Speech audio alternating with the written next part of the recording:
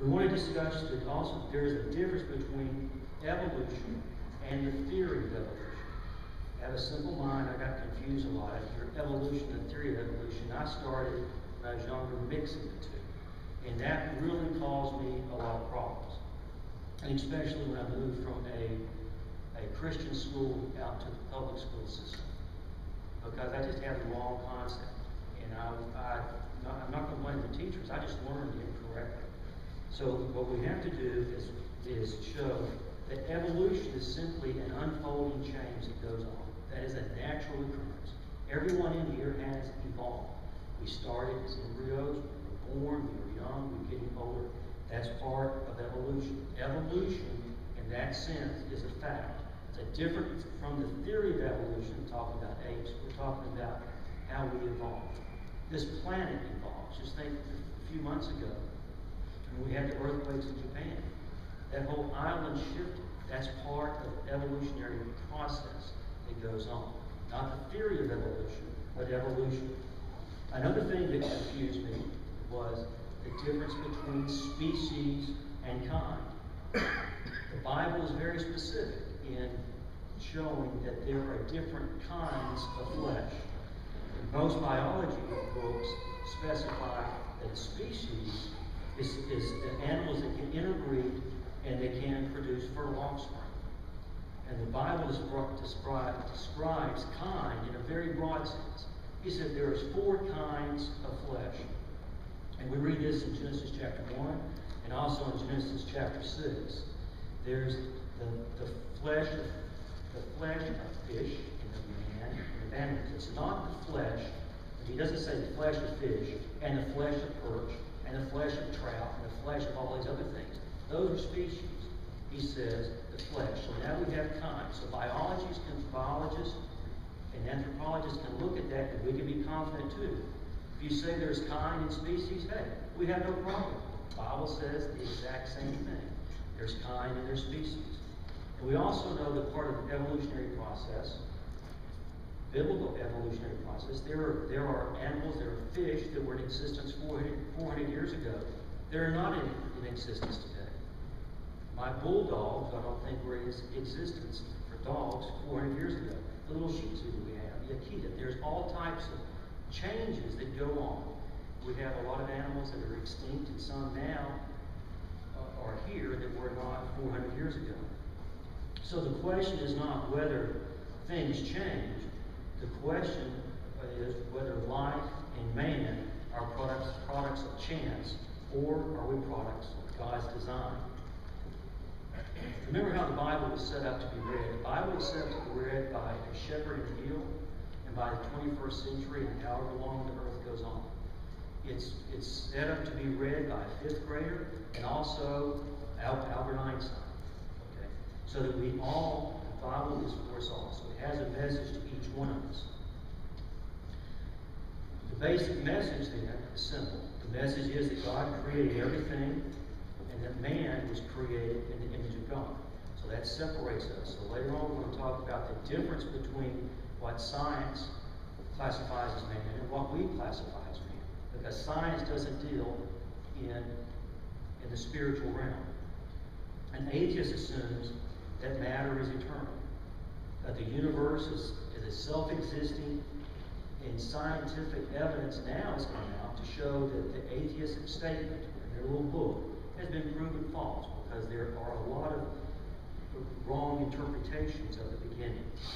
The Bible only gives one account, which is very checkable in every detail. And that shows that through the text, the classification system. If you go into, this is an example of an error that we see. If you go into the Chicago Natural History Museum, they have taken the tree of life. It's supposed to start from the base model all the way up to the top. And they're to try to explain all these branches of evolution and the theory of evolution. And that theory, simple atoms, molecules, cells, animals, everything started at the bottom. And the more complex you got, you're at the top. Well, the problem is when you look at the chart, they have the trilobite up there. Well, the problem is that's one of the oldest fossil records that we have. It also has the most complex eye system available. The eye system of the trilobite can actually see about a foot and a mile simultaneously. It's a very, very advanced, much more advanced eyesight than humans. So they really don't accentuate those differences, but it's up there. And so other scientists have recognized that. There's some other examples. I cannot pronounce the long word on that same tree, the same examples. Very, very similar.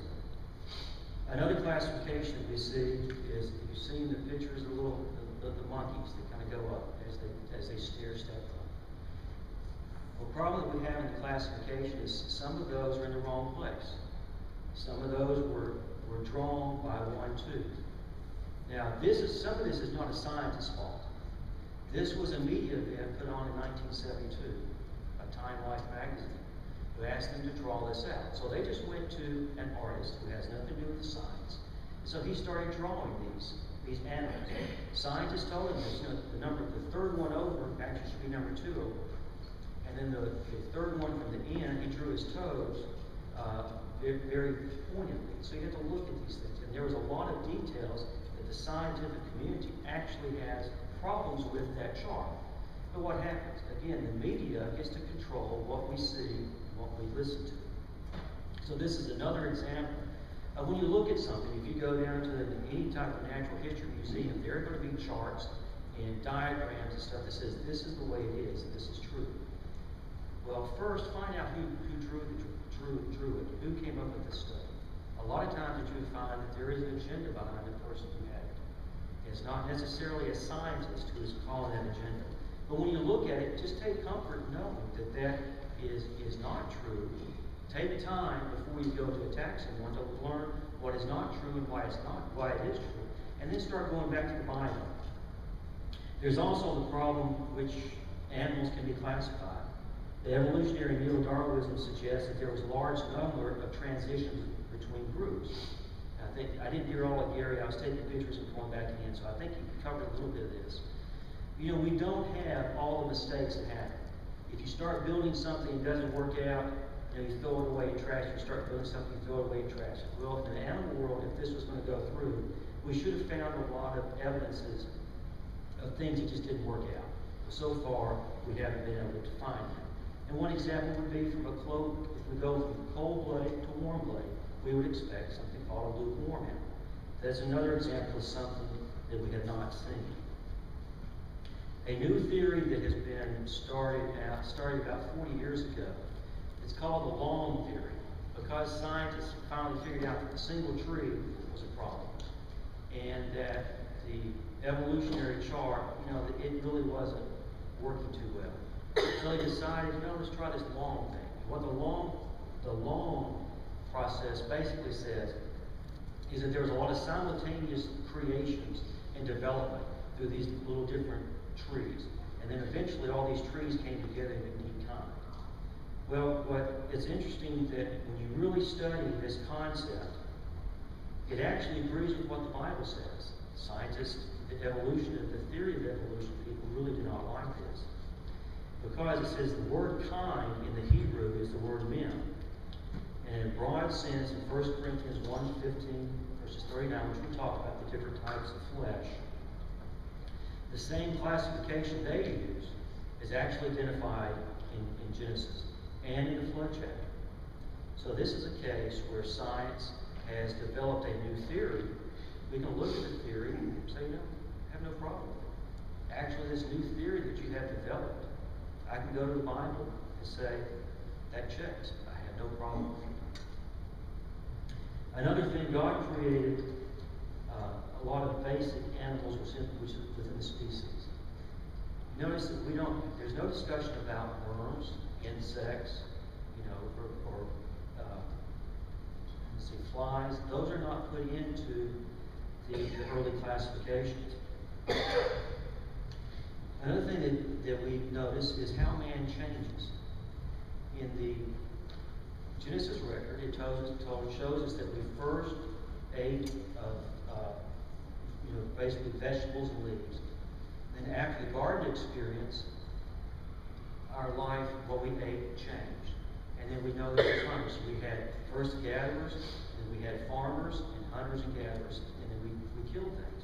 Well, the record from biology and anthropologists confirm that. So take comfort in that. That's another example that the Bible has been confirmed.